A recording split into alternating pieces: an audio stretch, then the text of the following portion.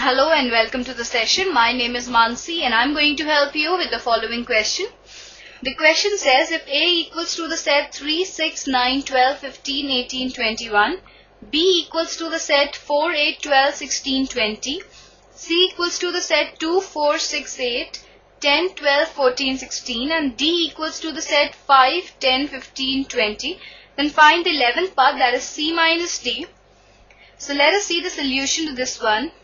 We see that C is the given set and D is this given set. So whenever we subtract the set D from set C, we get the set 2, 4, 6, 8, 12, 14, 16. And this is our answer to this question. I hope you understood the question and enjoyed the session. Have a good day.